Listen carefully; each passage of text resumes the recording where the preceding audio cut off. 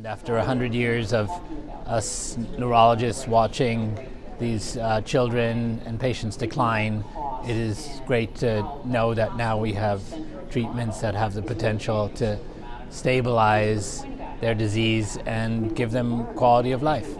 Now we have the opportunity to make the correct diagnosis, identify the disease-causing gene, and treat, which is making all the difference to the field. I think innovation is important in order to address the abundance of unmet need that still exists in neurodegeneration and genetic disease overall. I think the fact that it brings together people from different fields and brings together business people with academics and patient advocates with venture capital, and we hear the different perspectives and we have a crosstalk is really vital to making progress.